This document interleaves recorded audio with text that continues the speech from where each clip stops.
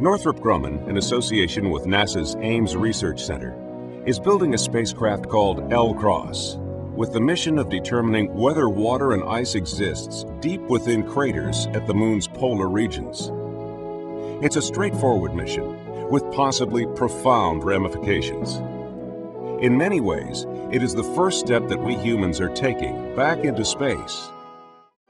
Early in 2009, an object with the weight of an SUV, traveling at 6,000 miles per hour, will crash into the cold, perpetually shadowed floor of the crater. The impact will dislodge a significant amount of materials and create a plume clearly visible from even modest telescopes on Earth. Instruments on board the LCROSS satellite and elsewhere will analyze the plume for water or compounds that contain water.